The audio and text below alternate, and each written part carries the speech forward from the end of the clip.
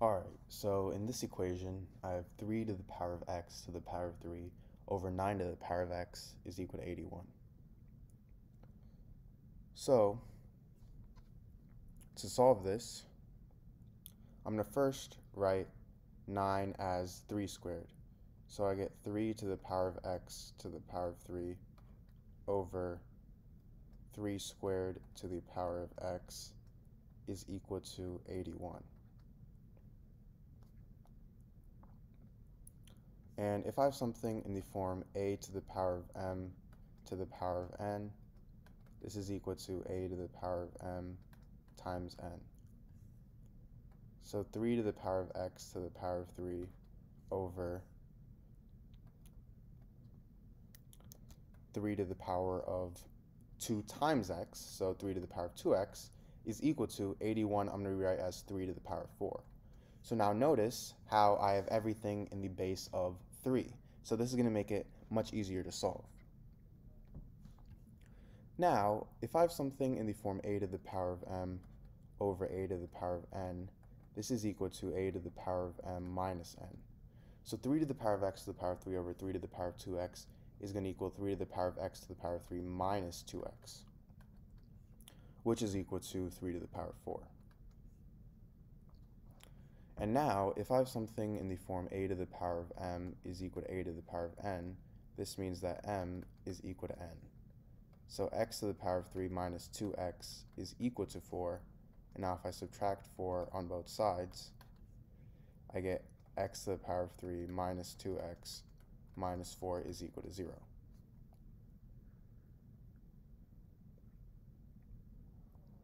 Now we have an equation here, and this isn't a regular quadratic equation because we have a power of 3 here, and we have a missing power of 2. We don't have a power of 2. So to actually solve an equation like this, what we have to do is we have to test out values, and then once we get a value that works out, we have to use that one value to find all the remaining values that are solutions to the equation. So let's first start out with 1. If x is equal to 1, then I get 1 to the power of 3 minus 2 times 1 minus 4, which does not equal 0. Now if x equals 2, I get 2 to the power of 3 minus 2 times 2 minus 4. 2 to the power of 3 is 8. 8 minus 2 times 2 is 4, and 4 minus 4 is 0. So this does equal 0. So 2 is a solution. To be more precise, x equals 2 is a solution, meaning x minus 2 is equal to 0. So now what we're going to do is we're going to divide x minus 2 with x to the power of 3 minus 2x minus 4. So I get x to the power of 3 minus 2x minus 4 over x minus 2. And to solve this, we're going to have to use synthetic division, and if you guys don't know what that is, I would recommend watching a YouTube video on it. So our coefficients of our numerator is 1, negative 2, and negative 4, and then we have a 2 over here. I'm going to bring down 1. 2 times 1 is 2, negative 2 plus 2 is 0, 2 times 0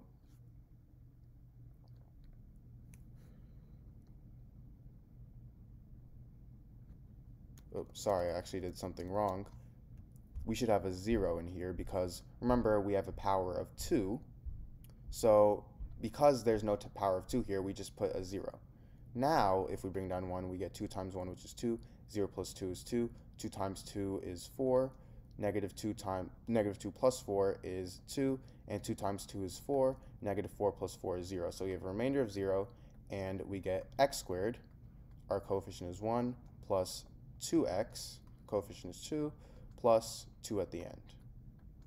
So I get x squared plus 2x plus 2 is equal to this.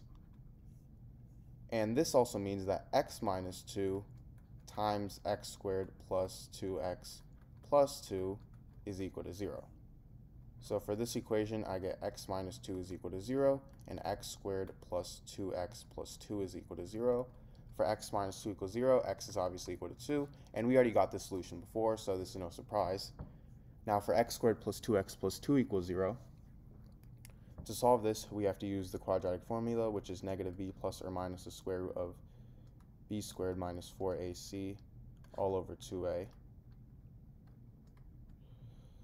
So I get x is equal to -2 plus or minus the square root of 2 squared, which is 4, minus 4 times a, which is 1, times c, which is 2, all over 2a, so 2 times 1.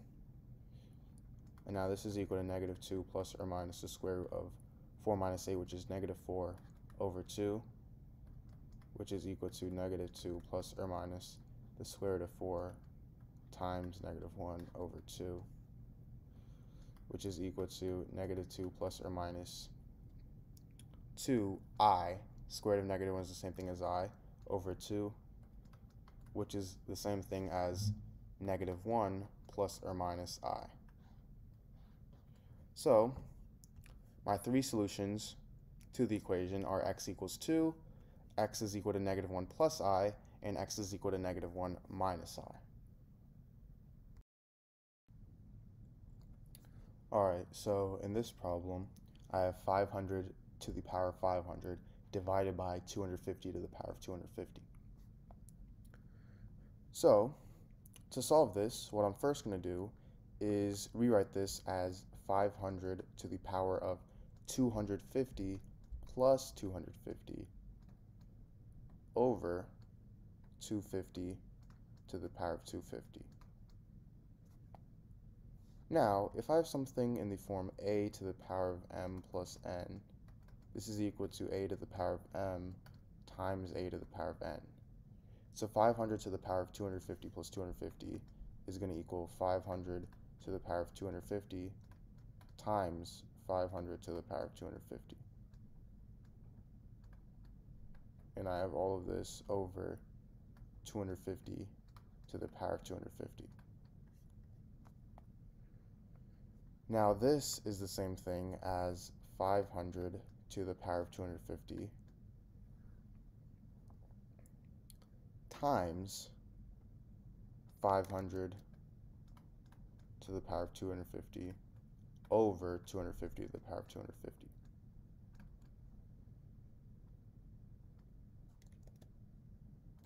Now, if I have something in the form a to the power of m over b to the power of m, this is equal to a over b to the power of n. So in this case, I have 500 to the power of 250 over 250 to the power of 250, and I can rewrite that as 500 over 250 to the power of 250.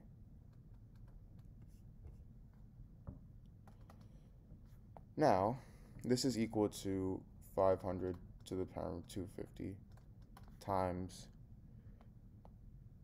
2 to the power of 250.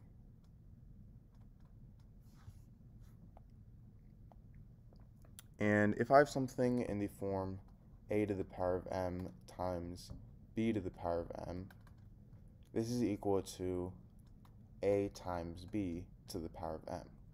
So in this case, a is 500, b is 2, and of course, m is 250. So I get 500 times 2 to the power of 250, which is equal to 1000 to the power of 250. And this is the same thing as 10 to the power of 750.